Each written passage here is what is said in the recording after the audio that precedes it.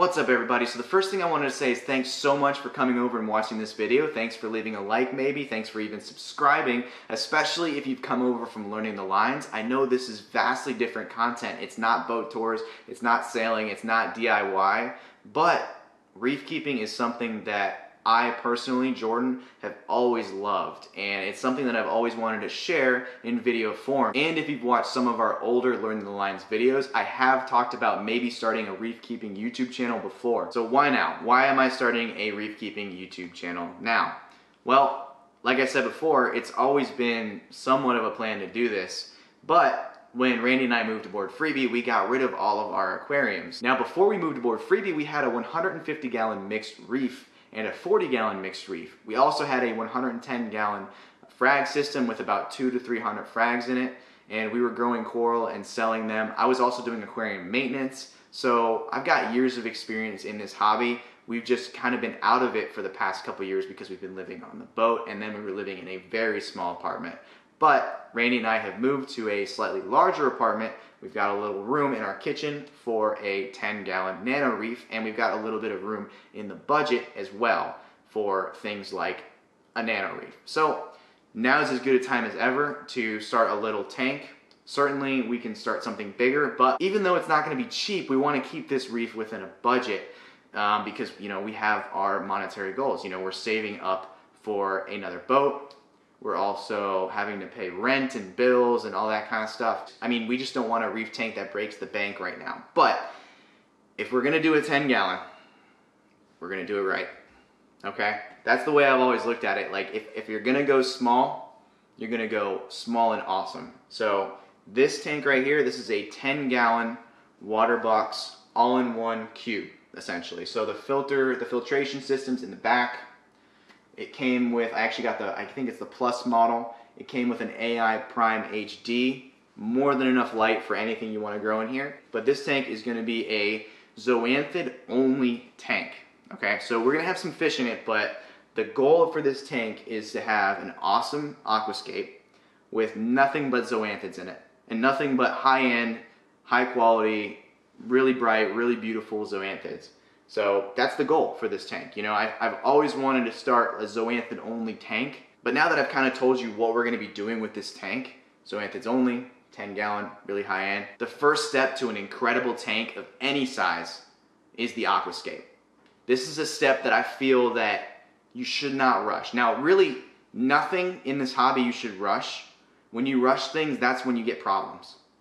But especially do not rush the first step of aquascaping. You want your scape to be an expression of you, essentially. I know it sounds kind of corny, but realistically, your aquascape, it's an artistic expression. It really is. And, you know, don't just take a bunch of rocks and pile them in there and make a pile of rocks. You want to get in there and get the weird pieces and form it in different ways and make ledges and just do, you know, go crazy, get creative with it. You know, and then glue them all together and just make it look cool. You want your tank to be beautiful with or without coral, with or without fish in it. You want that aquascape to just be awesome. So that's what we're gonna do. These rocks that I'm using, I've got 15 pounds of what's called real reef rock. Okay, it's already purple. Okay, and I believe it's paint that they use for it. But these are rocks that are made from aragonite. They're molded from sand, okay? So they're not real, they're called real reef rocks, but they're not, you know, rocks that people go out in the environment and take, okay? These are rocks that are man-made. They're formed, I believe, with aragonite. And then, once they're formed, they're grown in an aquarium system. So they get all kinds of different life on them. Here you can see there's a bunch of like little, you can see there's a bunch of like little tube worms on there, dead ones. There's some dead macroalgae on there. So there's lots of life on here. So, you know, you're not going to get any hitchhikers because everything's dead. You know, there's going to be a little bit of phosphate leach. That's probably going to be the only drawback to like this type of rock that was formed, man-made, grown, cycled, and then dried.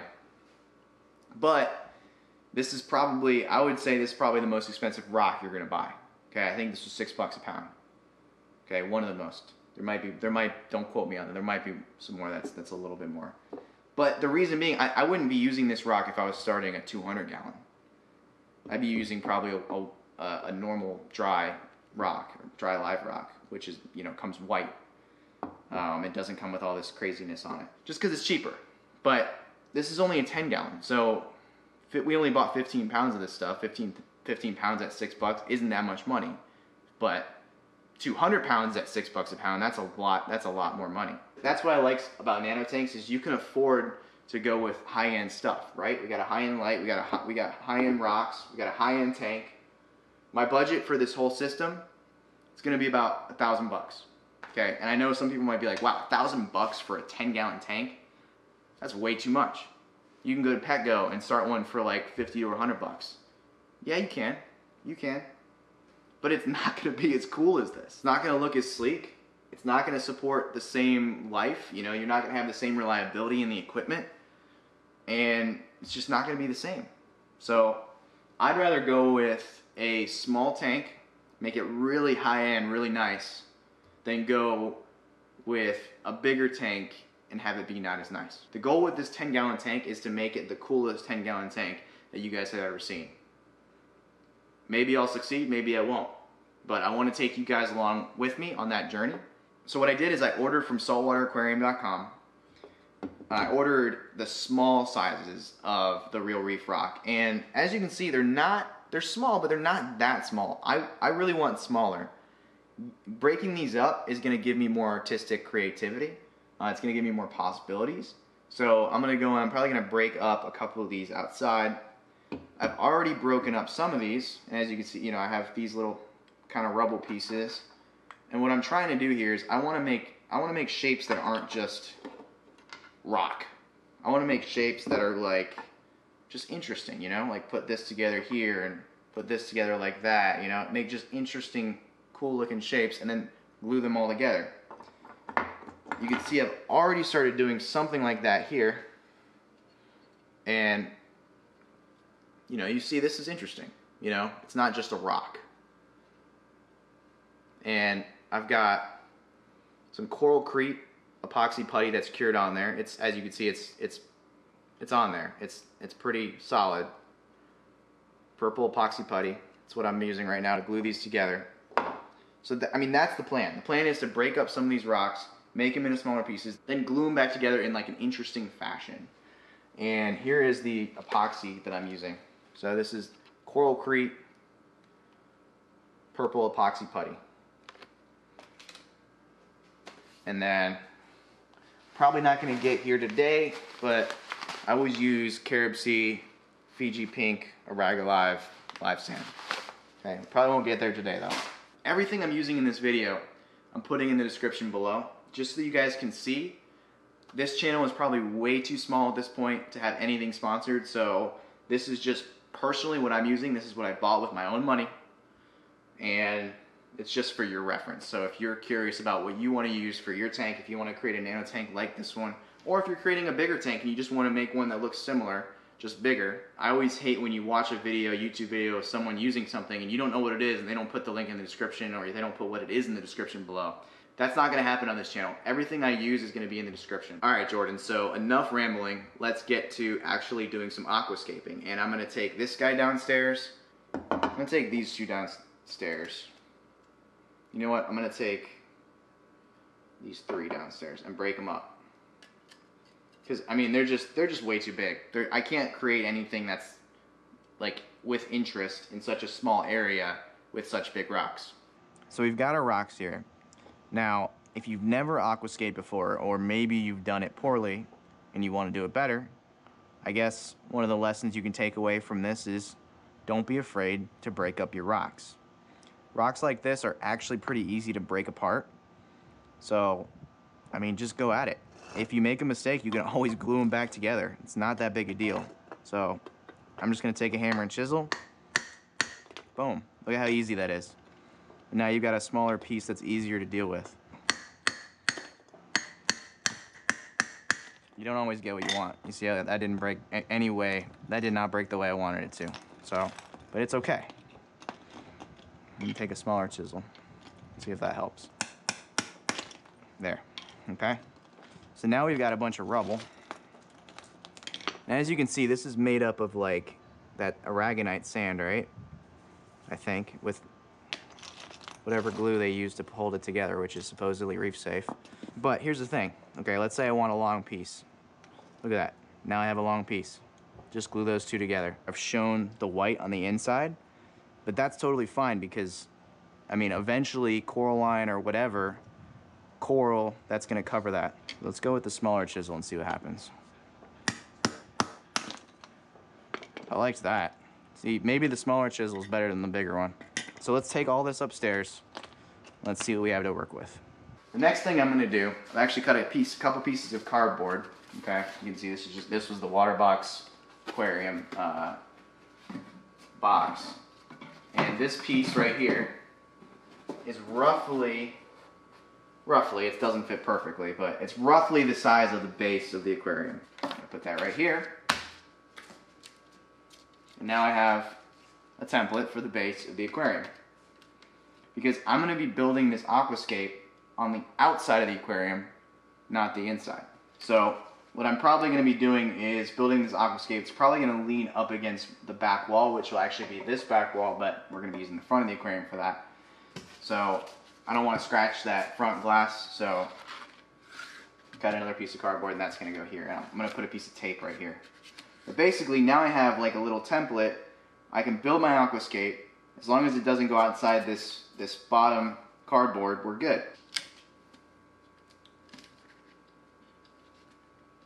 I want to use this guy. The reason why I'm building this aquascape outside of the aquarium is it's just way easier to do it that way. Then I'm going to let it cure with all the epoxy on it on the outside of the aquarium, and then I'm going to move it into the aquarium. So I find that that's a little bit easier. You can do it on the inside of the aquarium. I just think you can get around it a lot better and do better things more easily. With bigger aquariums, you're gonna build it probably in the aquarium, or you're gonna model it on the outside and then do the final product, like all the gluing and everything together on the inside. So the way I start is like, I just start placing and seeing what looks good, you know. That looks okay, but I don't like how flat that is and how exposed that side is, so I kind of like this. Something like that, but it could be completely different by the time I get done with everything. So sometimes you want to start with larger rocks for the base. And with bigger aquariums, you probably want to leave enough space for your magnetic cleaner to get by it. With this aquarium, we're going to be using a nano cleaner, so I really don't need that much space. I can actually go within probably a ½ inch of the glass if I wanted to. Then you just start placing. So I like to play with it, obviously, before I glue it. So you just start, a lot of times these pieces will kind of fit in together in a way that looks cool and kind of supports itself. So that's a start. You know, I'm not 100% happy with it yet. You know, it is what it is. I'm gonna keep playing with it, keep doing things until I like what I have, then maybe glue some together, and then go from that. So I like this arch a lot. And the good thing about it is, you know, it's only glued in one spot and it freestands.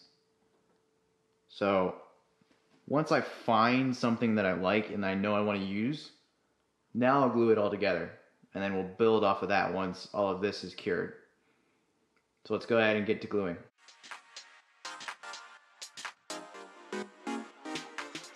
Okay, so that took a lot more epoxy putty than I thought it was gonna take, because the rock just kept breaking on me.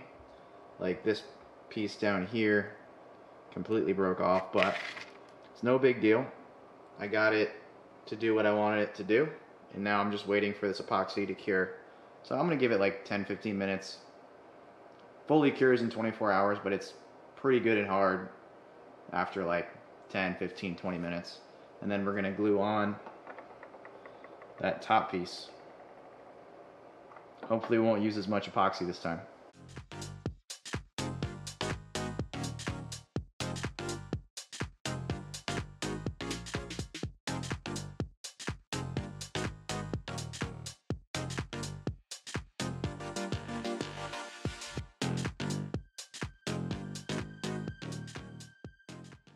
So there you have it, guys. That is the base structure for the aquascape. So I think I'm done with the base structure. I think it looks pretty good. Certainly not a pile of rocks.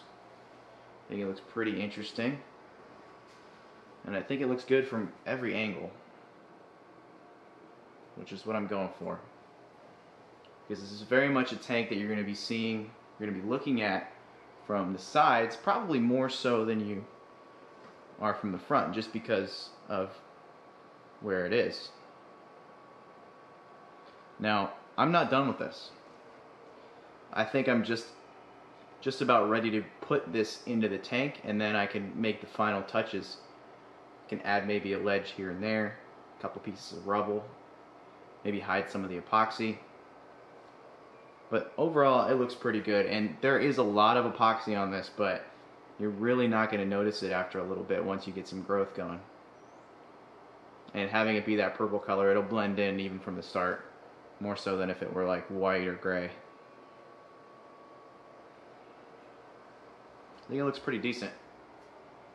What do you guys think? Let me know in the comments below.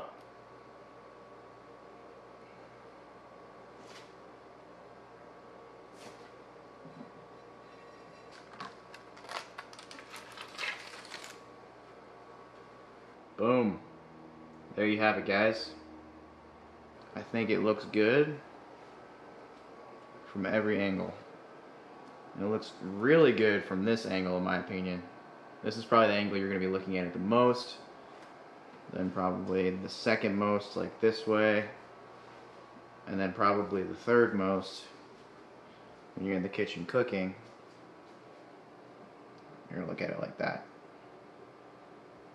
Which I think this side could use a little bit of work. We can add some rock, because we are not completely done. Alright guys, so I just wanted to show you with no water, no livestock, no nothing in there under the aquarium lights. And as you can see, I mean, this scape looks awesome under this light. You can't even tell there's a color difference between the epoxy joints and the actual rock. It looks good. I think once it's all set up, it's going to look even better. And keep in mind, I'm not even done with this scape yet. There's still some final touches that I want to put on it, but I'm not going to do that right now. Typically, whenever I'm doing something that's like kind of a creative process, I like to do something and then I like to walk away and look at it again maybe tomorrow, the next day. And when I look at it again, I'll be like, oh, you know what, I really could add that. And it's just like being able to walk away and come back is something that definitely helps that creative process. So I'm going to leave it for tonight. So that's going to be it for this video, guys. In the next one, what I'm going to do is make the finishing touches to this rockscape, get some sand in here, get some water in, and maybe get the tank cycling. And yeah, if you enjoyed this video, be sure to leave a like, leave a comment down below. Tell me if you like the rockscape, tell me if you hate the rockscape, and be sure to subscribe if you haven't already. So see you in the next one.